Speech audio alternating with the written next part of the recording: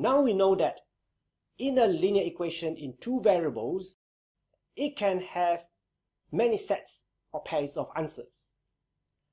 But in simultaneous equations, where there are two linear equations in two variables, they can have one definitive answer.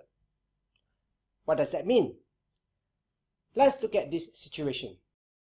Let's say your good friend gave you a treat in a coffee shop. He ordered 3 cups of coffees and 2 plates of roti bakar, and he paid 13 ringgit. The next time you two met, this time you paid the bill. And you ordered 2 cups of coffee and 5 plates of roti bakar.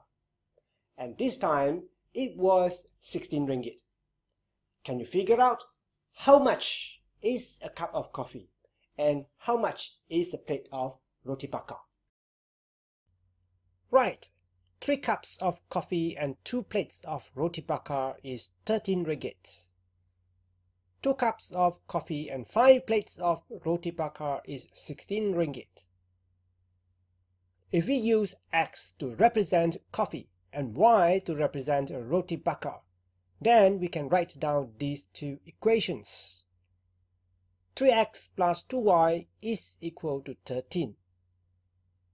2x plus 5y is equal to 16.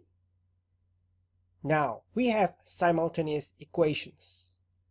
In simultaneous equation, we have a definite answer, or a definite set of answers. We can find out how much is a cup of coffee and how much is a plate of roti bakar